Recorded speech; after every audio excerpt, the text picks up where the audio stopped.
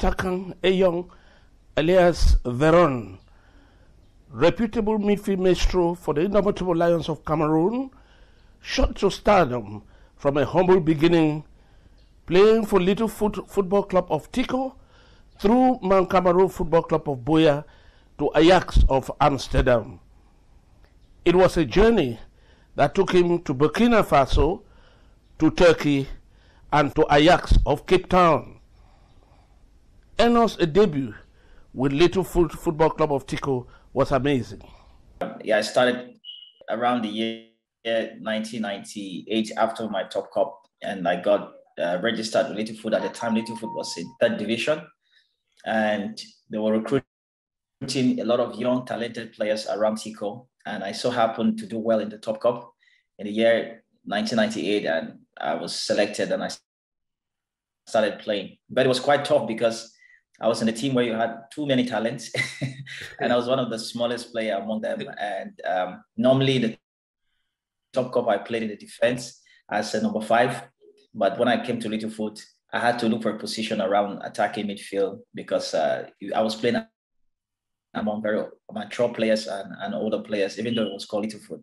Yes, and from there, how did you move on to Mount Cameroon Football Club of Boya? Well, how I got into Mount Cameroon was that in the year 99 into 2000, Little Foot qualified for the mini interpols in Nimbe. And we had a very talented team together with Dumbe Abolo, Pele, Bisson Moses. It was a very talented team, and I happened to be fortunate to play with this great talent also. Ajebe also, who came to play in Mount Cameroon also. So that mini interpol, a lot of us shone bright. I remember scoring a very fantastic goal against Botafogo. That really made my name to become popular. And from there, there was interest from Mount Cameroon to sign me that year. After that, I had the late Sanga Ignatius, who was the team manager of Little Foot at that time. And he was in touch with Mount Cameroon, and they were very interested to sign me. That is how I got to sign with Mount Cameroon, entering into the year 2000 and 2001. And if we look at your stay in Mount Cameroon Football Club of Boya, you must have had some memorable matches, and there is something you could call an achievement with Mount Cameroon Football Club of Boya. Yes, my very first season that I was opportune to be with the first team, because when I got to Mount Cameroon signed a lot of players. There were so many talents. And Pat Jomo, you will remember that in those days, the Mount Cameroon had very big names. You know, the Atem Valentine, the Mukakes, Zanga, all those names, huge name, Tame Sopo. So someone like me, I was still very young. I think I was the youngest. So some of us were pushed to wear white, and I played the mini interpols with Tiko youngsters on loan. So when I came back to Mount Cameroon, my very first season was after Mount Cameroon just won the Cup of Cameroon. Then my first season, Mount Cameroon was competing in the Africa Cup at that time. So one of the memorable experience for me was to be part of the team that went to Equatorial Guinea to play. And that was my first time of entering and playing. It was a special experience. Yeah. And also, one game for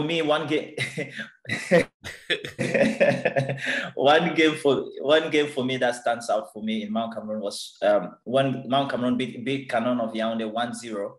And it was a game that I was playing against one of the players that looked like a model to me from Southwest, which was Marcus Mukake, who I was playing for Canon at that time. And it was a memorable moment for me to play in that game, which we won 1-0 in Boya. And I'll never forget it. That's one memorable game I would always remember as far as Mount Cameroon is concerned. So you got into this plane for your first time. You went to Equatorial Guinea. It must have been a very exciting trip. Yeah. It was very exciting. Banjo, very exciting, very, very exciting. And for me, it was an honor to play with very big names. The names at that time was very big. They were very big names in Mount Cameroon. And of course, at that level, you had already got good exposure. Was there any call for the junior Lions, for example? Yes, I was first called up at the time when we had Goya Ikwam was the director of the academy at that time. We also had Goya Ikwam was alive, but we had late coach Wabo Allen. He was active in the team, and he really he believed that I had a lot of potential. So I was first selected to do a training camp in Umbe with the under 17 national team, which I couldn't go because of my studies. So I stayed back and focused on studies at university. But my first call up for junior national team came the next season, where I was called up by Coach Abubakar Suleiman at that time. And I was in the same category with the Stefan Bia, the Ladringemo, and then Alex Song, they came later. But that was my generation, which I was called up in on the under 17, and later on in the under 21. That's the junior national team. Or were you retained at any of the levels as you were called up? Yes, I was retained on several occasions with the junior national team. In fact, we played the Francophonie games. If I remember quite well at the time, I don't know if it was in Niger or something like that. I was part of the team that played the Francophonie games. And also we played qualifications for the Nations Cup and also for Olympics, which we didn't qualify that year, but I was able to play most of the games, almost all the games. I played them. People go to the junior national team. Soon they find themselves in the Espoir team and in the national team. Did that give you any reason to dream? Yes, of course, it gave me a reason to dream because the models which I had in front of me was Marcus Mukake. He was the closest of models in Southwest. And seeing him making the big move to Fovu and then after to Canon, and later on, he was able to sign for Sedan Professional. So, and then you had other professionals like Kale Sone, whom I heard of, and also you had Samuel Ojong, who passed through the Kaji Sport Academy.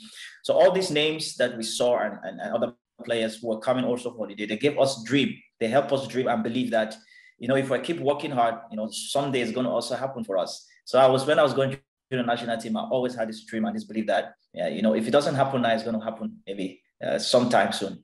And in the course of that dream, you left Mount Cameroon Football Club, went to 2 other clubs before people really knew you were in Ajax of Cape Town.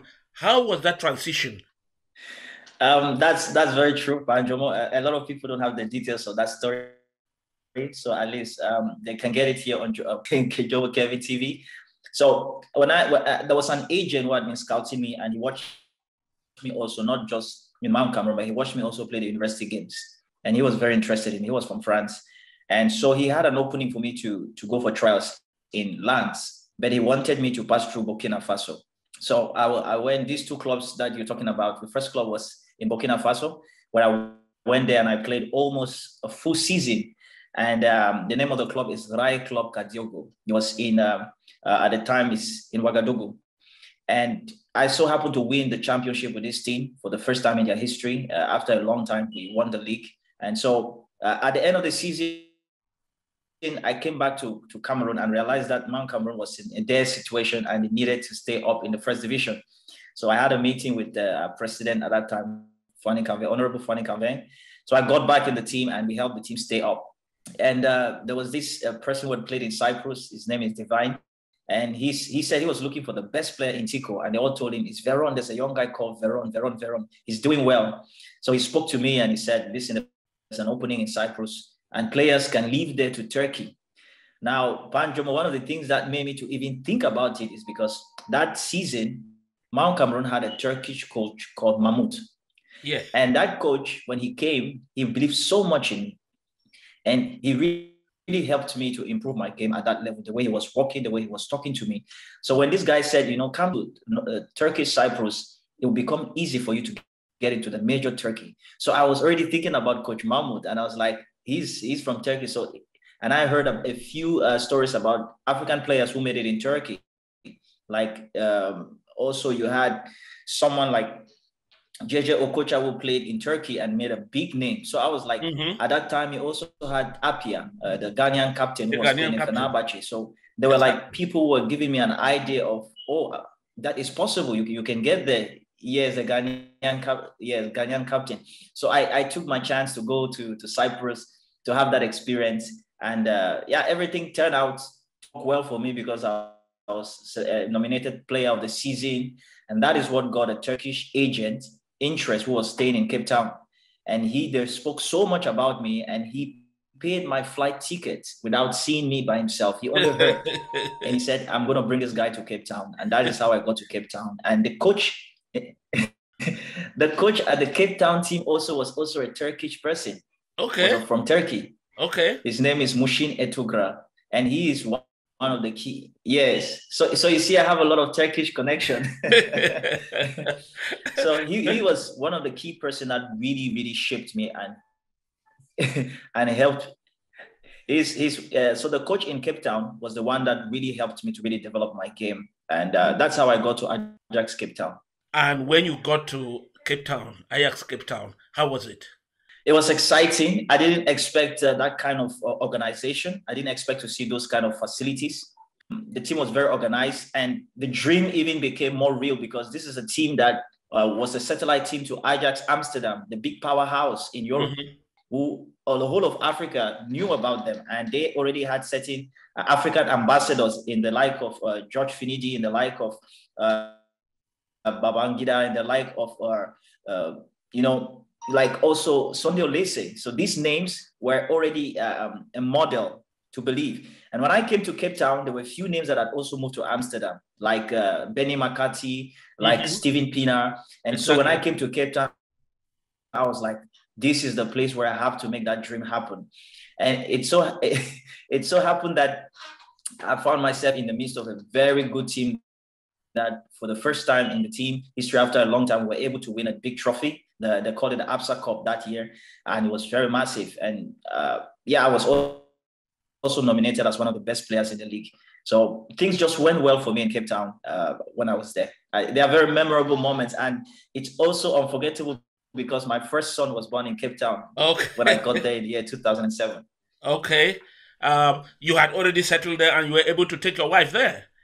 Yes, correct. I was able to do that. What was the response of the supporters of Ajax Cape Town? You see huge followings out there for Kaiser Chiefs and other big teams in South Africa. How was the reaction of the supporters of Ajax with all the performances that you were putting up?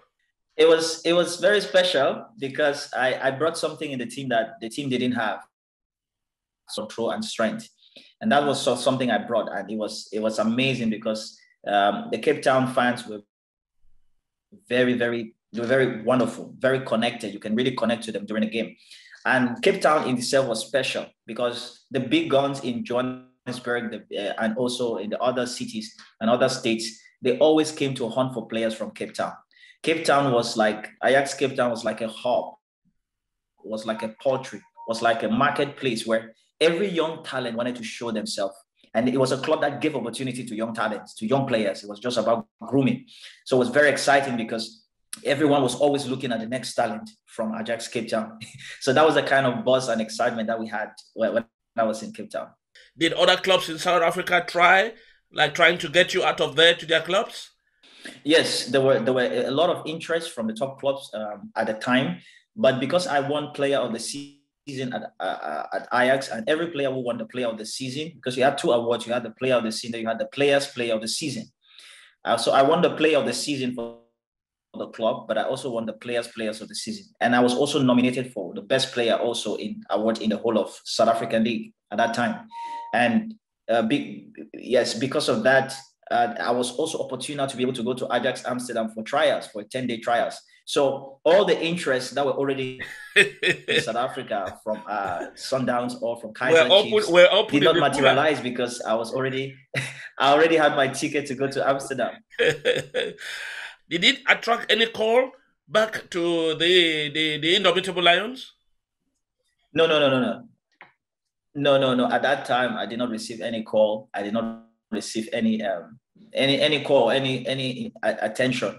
I just knew that it was a matter of time. I just needed to focus. I wasn't even thinking about a call back home or all of that. I just knew that I needed to just keep focused and keep working, and someday that will happen. Your move to Ajax Amsterdam after your trial was a blowout. How did it happen? Well, that was a big blowout. So before that happened, Panjo, I went on trial in Israel to Maccabi Haifa. There was an agent who was very interested, and I came there when I won the player of the season. And I went there for about a 2 weeks trial. But the deal didn't happen because the coach, who was a new coach who came to the club, he also came with his own player. and that player was playing the same position as me. And so it was quite difficult for the coach, even though he knew I was good, to sign me and put his player on the side. So it became a very tough negotiation and training at my club in Cape Town. And when I came back, it so happened that one of the goalkeepers of the South African national team was also a Dutch player, Dutch by birth, also called Hans Vonk. He was part of the team and was the captain. So he had a lot of connection with Ajax Amsterdam. So he had put in a word with them and said, you know what, there's a player here who won the player of the year. You guys need to see him. So by the time he put in that word, in 2 days' time, there was a call and there were flights arranged and I had to go to Amsterdam. So everything happened so fast. Like I was just going to Amsterdam to do a trial. Normally they had to do it for 10 days. But when I got there, things went really fast. Like after the first, it already was a big shock because I was going to a club where one of the top world legends in football, Marco van Basten, was the coach of the team. Mm-hmm. So that was already something which I had to first sink in, like, wow, I'm in Amsterdam and the coach here is Marco van Basten. Before I had to, switch my mind, I say, you are here for football. You need to focus on football. So, but after 3 days of training with the team, Marco van Basten called me on the side and then he said to me, I really like you and I think we are going to sign you. So this was like, in my mind, I was like, this is not true. It's like I'm dreaming. Is this really happening? Like, did the coach tell me they're going to sign me? Wow, it's like, it wasn't still real. So I said to myself, I'm going to wait till the contract comes, till I sign it and I come back here. Then this is going to be happening real. It means this is really real. So that's what happened. I came back and the contract was sent, discussed by my agents, and I was able to move back to Amsterdam. And things really went fast. In the space of a few weeks, things had moved so fast, and I found myself in Amsterdam. And you started training with all of these big names. How did you fit into that squad? Well, the training we were doing in Cape Town, because like I said, Ajax Cape Town is a satellite club of Ajax Amsterdam. So they have the same kind of training drills, the same kind of system, and the same kind of philosophy of work. So it looks like the 2 years I spent in Cape Town prepared me for football in Amsterdam. So when I got there, the trainings, everything there was not much difference. It was just that it was a little bit at a higher tempo and more quality players. But I really quickly settled in, and surprisingly, on arriving, just about a week after that, the coach was already calling me in the hotel room to say, I want to start with you. I want to start the game with you. And that was really very fast. I didn't expect that. In my mind, I was like, I'm new here. Maybe I'll need like 1 year to settle, to understand what is happening. But when the coach spoke to me, he said, you can play. I think you have what it takes to play. So I'm ready to play with you. That's how fast things went. And when the things were becoming very real, there must have been a lot of jubilation back at home. When you were communicating with your people back at home, how was it? Well, Banjo, when I signed for Ajax Amsterdam, very few people know that I was in Amsterdam.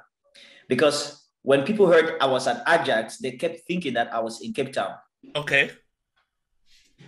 So they thought when they say Enoh is playing in Ajax, they would think, no, he's still playing in Cape Town. So very few people knew that I was already playing now in Amsterdam. So my family, again, my late, very close manager and personal mentor, late Sanga Ignatius, he was one of the key people who knew it. And then a few other family people around, they heard about it. But the majority of other football fans, they thought I was still in Cape Town.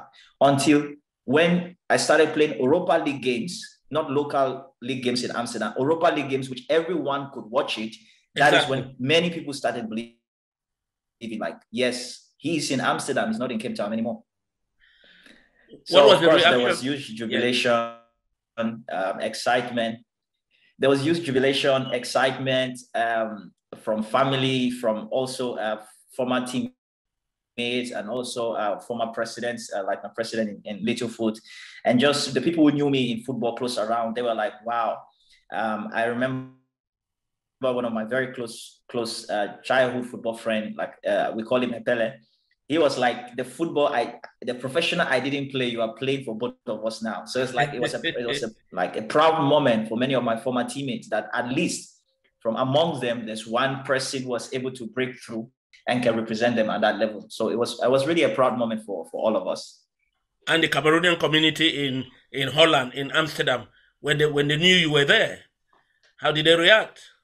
Well, the Cameroonian community, because there's a Cameroonian community association, so they got in contact with me, and I attended a few of their meetings, just to extend greetings and to know the people that in the community. Even though with the schedule we had for games and work, it's not always easy to meet with everyone, but it was a lot of pride. And the surprising thing also was that it was not just Cameroonian community who were excited about me. We also had Nigerian community, because they had the name Enoh, and many of them knew and believed that I was from Nigeria.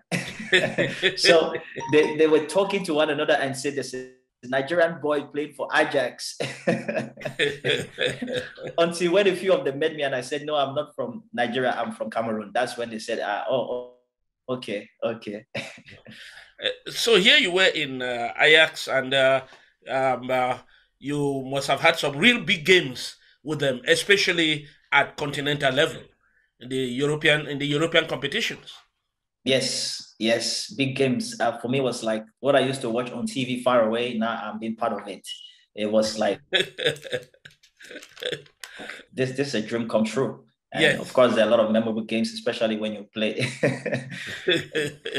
there are a lot of memorable games, especially when you play, against some of the big clubs in Europe. Like, for example, one of those big games you played, you still remember?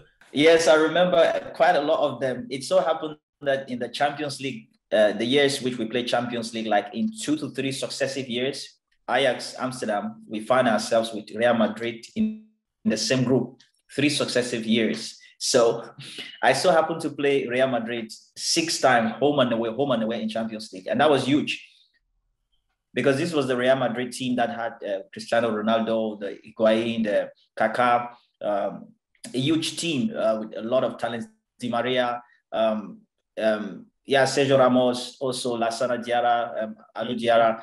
So even Mighty Ajax was there later on. But these were huge teams. And another team which also was very memorable team to play for me in the Champions League was against AC Milan. And okay.